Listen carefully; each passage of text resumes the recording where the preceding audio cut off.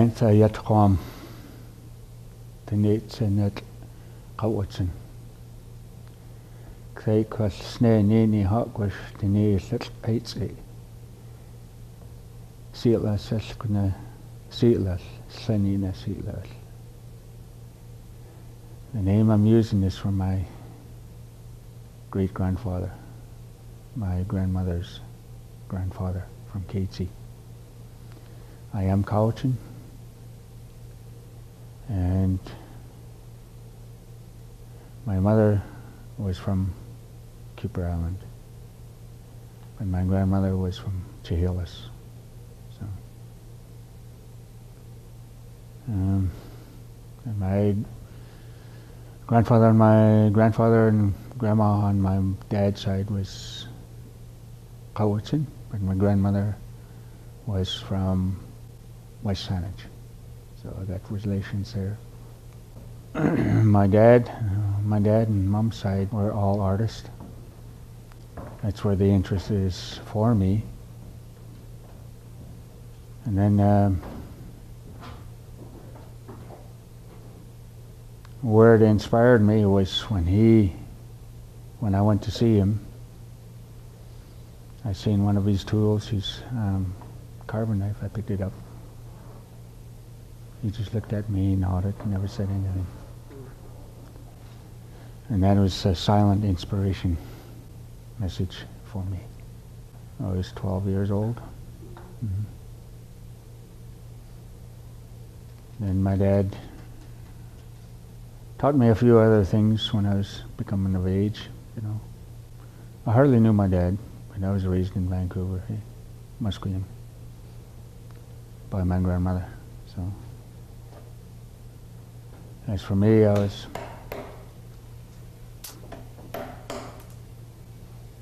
traditional with the grandparents, you know. I found that it is very interesting for me. But to go in another world is pretty hard for me, you know. Do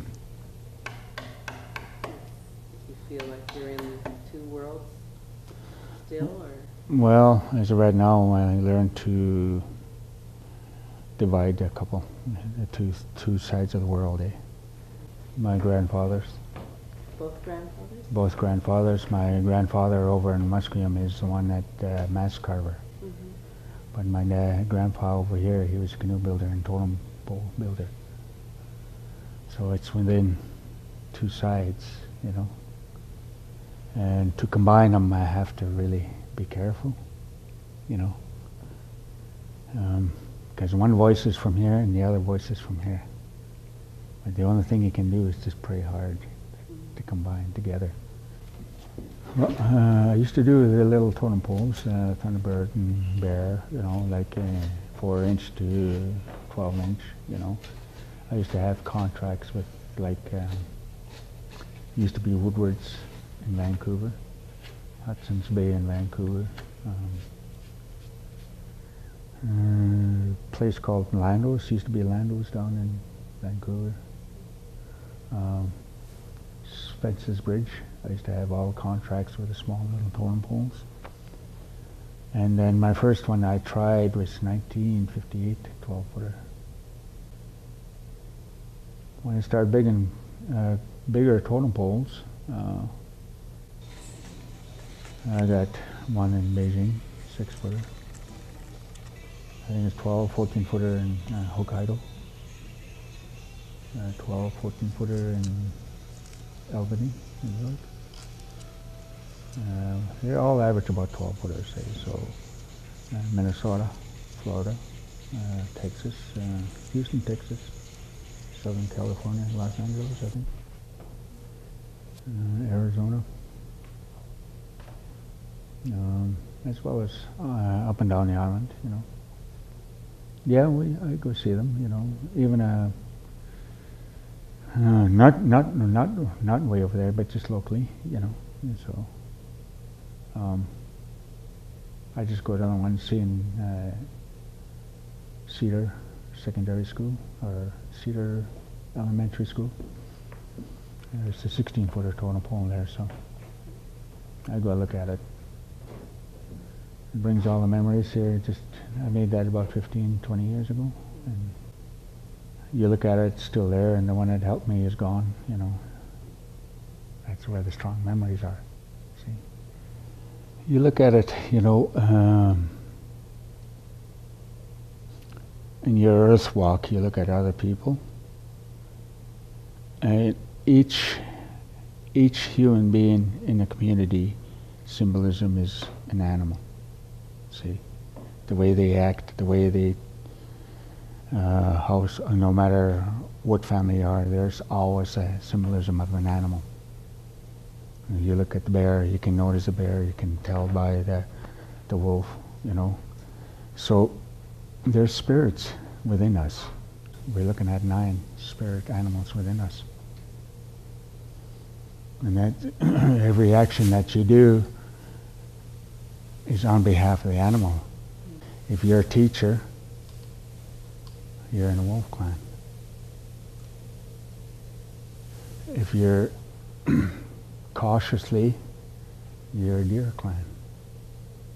If you're a busybody, then you're a beaver clan. If you got sharp eyes, thinking, eagle clan.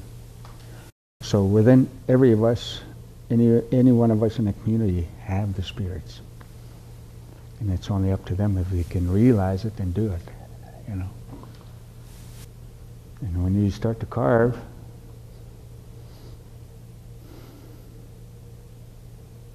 you should know every symbolism of every animal. If you want to do the fish, you want to do the killer whale, you want to do the bear. I'm talking about the carving on plaques. You think a bear.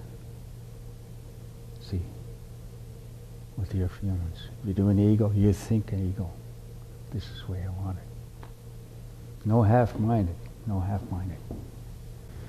And then, if you know how to do it, you know, if that vision comes in to work it together, there'll be no problem. And that's faith in what you're doing. See, that faith is always the number one thing that every one of us in the community, you know, have. Without faith, would be out lost. You know, and the only thing that keeps us there together is that voices that we hear from our grandparents. Because it's always said the voice is a spirit from the soul, and you really watch it. And that's what I carry. I mean, you know, the voices. You know, if we select a tree before then, if we have enough feathers to, we pray, follow it, leave it there. Supposing I'm going to do it next year. We follow that thing. Feathers there. And it's not the matter of just leaving it there. No, we go there, check it all the time. Check it, check it. Let them know we did not just knock it down for nothing. But if we visit, it'll grasp your feeling. Because the cedar draws so strongly from each and every human being's soul takes it. That's what makes it life. So you look at it now, it's still there. It all grasps all the voices, especially in here, talking. It takes the voices. When you talk, you breathe. That's what it's taken, grasping, to keep alive. That's what the cedar is. So when they did find that one, they asked me to go up and look at it. So I went up there. We got the directions. We made it. We fluked it. We did it right out in the bushes. We did. You know, we found it. So it's like a gift. It's like a gift. It drew us there. Yeah. See. And when I seen that log that was laying there, wow. The faller, the hillside here, it's supposed to fall this way. But it turned right down to right down to the road. So the guy told me, he says, you know, I had tried to follow it this way, but I turned and come to the road. I says, well, take this one. He says, you mean it? I says, yeah, well, take it. It himself wanted to be. See? That's the most common for us to use. As the years gone by, that's always been red cedar. Yellow cedar is only good for small little articles, good for paddling, you know, yeah, good for mask making. I guess it's the tendency to crack real faster than red cedar. How old do you think that was? I think it was about 800, 1,000 years. Mm-hmm. And then when they said carved on both sides, then I thought one side maybe I'll give the salmon on one side. And they said, you know, I talked to a few people about it. That's okay, you know, because that's us too, the salmon. So it's because by the river, because by the sea, our main source, that is, main source was the salmon. A good healthy feed, and every art, and then you go back into art, you always see salmon, you know, the salmon plant sort of thing. We are salmon people. I believe in it because riverside, salt chuck, regardless of its summer to fall harvesting, or go down to salt chuck fishing. It's always the salmon. In honor of their spirits, we pray to them too. So this is going to be one story here. Then we're going to need another space for another story at the 3-story building. So this here will be the second floor. Okay. Another space here, 5 feet from here to here.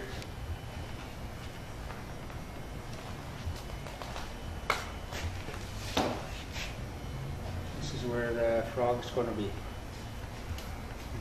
5 feet to here.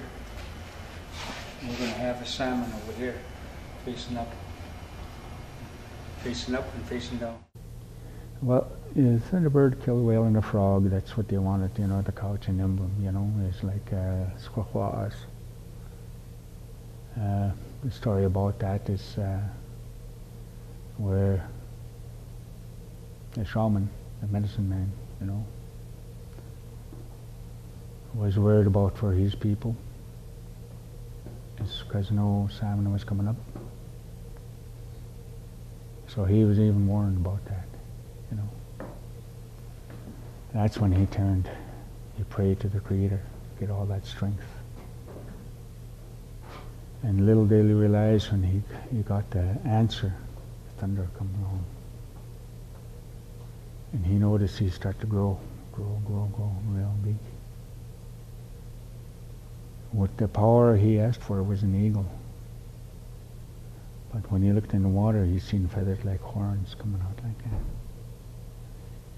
And that after that, that's where when that thunder came along, that's when he got that name, Thunderbird.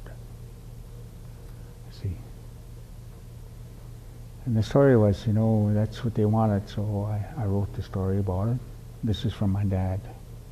So he was the first one to do the Cowichan emblem for here. That killer whale, you know, like what is found, he scooped it and he brought it over here to Saichalem, you know. That's where he dropped that killer whale.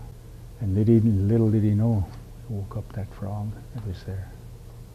So that's why the Thunderbird killer whale and a frog. The symbolism of that is the weather reporter, you know. If it croaks for a long time, it's going to be a long season. If it croaks for short, it's going to be a short summer season. See? Because a lot of springtime you hear them croaking. Early in the morning or late at night, so you hear them croaking. And if it's going to croak for a long time, it's going to be a long, hot summer. No, they're all equivalent to me. They're all equivalent to me as like, the raven, eagle, the thunderbird, bear. They're all equivalent to me. And I was told, never choose one certain thing, because you got 9 animal totems within you. So you work all that. Because there's one animal totem that's in front of you, one animal totem behind you, left and right. See? And there's, I forget the other ones. But you have dreams about all of them. It's not a matter of getting scared, but accepting. It's only helping you in a appropriate way, prosperous way to, welcome Mother Earth. In the near future, that we're going to be gone. We're going to be down here too. Because when we're, like I say, when we're finished on Mother Earth, we go to Father Sky. Father Sky sends us down to what? As an animal, as a bird, a salmon, bear. The cycle of things. That's why we honor every living animal, once a human being. And that's why I say the 9 lives that we have, we're only on borrowed life from that animal.